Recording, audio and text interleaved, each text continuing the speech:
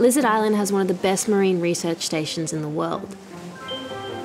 Biologists from all over the world come here to research the reef environment. Deploying the hydrophones underwater was like a nerdy ocean experiment for sure.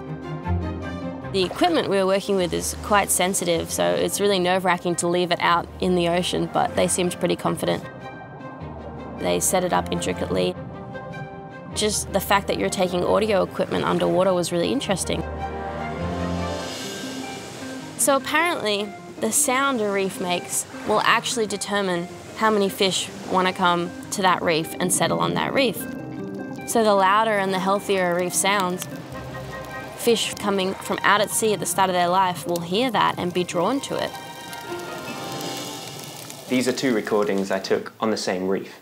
So before the bleaching event, that reef sounded like this.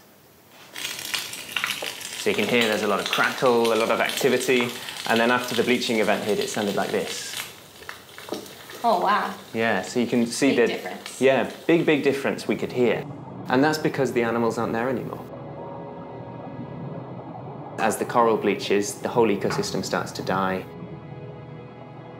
Fewer animals mean less noise and it's quieter. So we can use the sound of a reef to tell us about its overall health. So what's the deal with coral? Is it left out of the sound part, or does it affect it just like with fish? If you take a coral planula and you play it the sound of a healthy reef, it will sense that with the hairs on the outside of it, and it will change shape so that it sinks rather than floating. And so we suspect that might be a response to that sound. You know, the coral has heard a reef, understood that it's near a reef, and has started to sink and settle. So it's possible that even these coral are using the sounds of the reef as a cue for settlement. That is amazing. So an entire ecosystem can literally survive or fail based on the sounds. As a kid diving on the reef, you always remember the sound of the reef. And I always just assumed that it's, you know, the stereotypical parrotfish chomping at the coral. But there's so much more than that.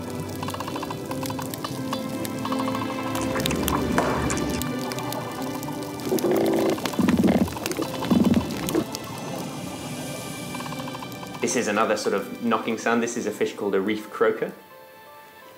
So quite a deep sort of pulsing sound. Yeah. It's playing its swim bladder almost like a drum. And these ones are quite fun. These fish, I have no idea what they are. So we've recorded these with our hydrophones, but we can't work out what fish they are. It could be anything. What?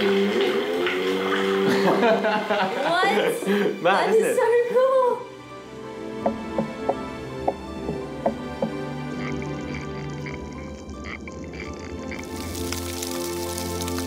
So with your equipment, you're literally like a fish whisperer. That's the idea. Not a very good one yet, but we're learning.